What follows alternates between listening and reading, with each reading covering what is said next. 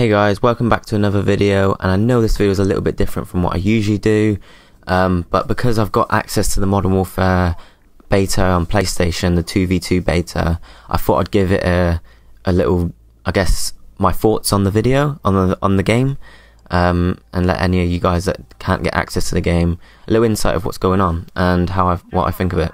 So yeah, let's get into it. So the 2v2 mode is really enjoyable. It's quite fast paced, as you can imagine. It's just two people against two people, and the maps are quite small and tight, which is quite nice. It feels quite like old school, like playing on Rust a little bit on Modern Warfare 2, or is it Shipyard or Shipment on COD 4.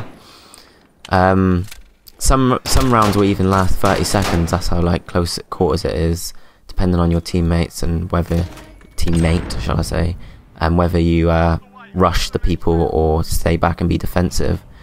Luckily the games don't feel like they end too soon, because the games end when one team reaches 6 rounds and they win those 6 rounds, and if each team keep winning, alternating, obviously it can last a lot of time. It'll be like 1-1, 2-2, 3-2, etc, etc, so it can last quite a while.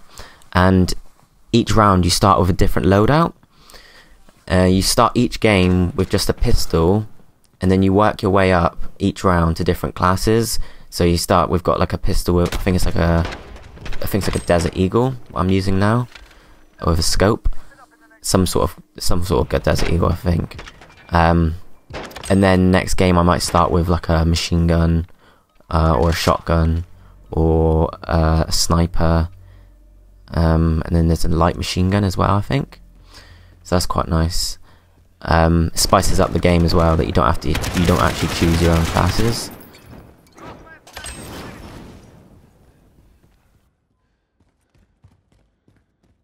When you're playing around and the timer expires, let's just say here we outdo it, so we go out and the timer comes down. You have to then capture the flag, which will start in the center of the map usually. And if that fails, the following round each team will have increased health. So you kind of don't want that to happen, because then you kind of make it a bit harder to kill each other next round. But you know, if it does happen, at least you kind of, I think both teams lose, and then it goes to the next round. Now going down to like the mechanics of the games and how I thought it was feeling, you can see myself waving back and forward here. It kind of feels quite fluid compared to some of the other games in the series. Like if I move back and forth and left to right, the gun kind of sways back, and it's got this nice animation, which feels nice when you're using it. And also when you're like actually shooting guns, I don't know if it's just me because I haven't played Call of Duty in a few months, but the kick on the gun feels nice when you're using the controller. And it feels like when you're shooting, it feels like you're properly shooting the gun. And sound effects are really good on it again. You know, as each iteration of COD goes out, they do seem to improve some sort of sound design and gun animations. I always come in thinking, oh, it's better than last year, but who knows. I also really like how when you run with the gun, sometimes you can you lift your gun up in the air. So it's in your right hand, and you kind of lift it in the air like a flag, and you run faster. I think you run faster anyway. That's always quite a nice little touch, something different from the other games. Now, whilst PlayStation users have early access to the game this weekend, I've noticed we're not actually able to rank up and unlock new classes. This makes it fair, I guess, to those who haven't actually got access to the game this weekend, and I'm guessing it means that everyone will start at level 1 when the public beta is released on 12th of September, to those who've pre-ordered the game anyway. Unless by tomorrow, Friday and Saturday, the ranking is unlocked. But today is a Thursday, the first. I didn't realise you could use it on the 22nd. I thought it was only the 23rd. But maybe the ranking's not activated until tomorrow, but we'll see. Because of the ranking being inactive though, I did find myself getting a little tired of playing the same 3 maps and not actually progressing at all, other than my general game skills and familiarising myself with the game functions and mechanics. I kind of got to the point where I'd played enough games and was just a little bit, you know, exhausted of playing the same. But apart from that, like, the actual game overall is really fun, and it is nice to have a fresh kind of take on Modern Warfare. I'm hoping that they bring back some old school maps as a treat to us big loyalists and fans.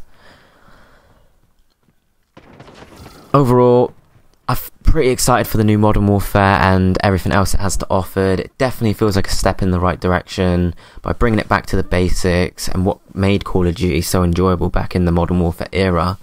We all remember Modern Warfare 2 and Modern Warfare.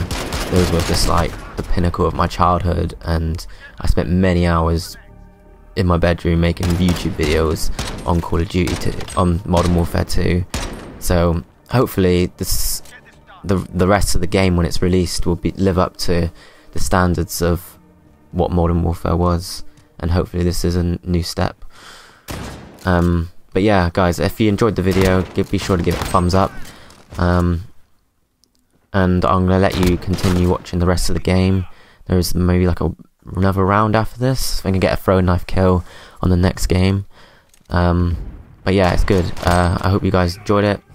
Be sure to subscribe, all that jazz, and I'll see you in a design video shortly. Thanks. Let's get this done.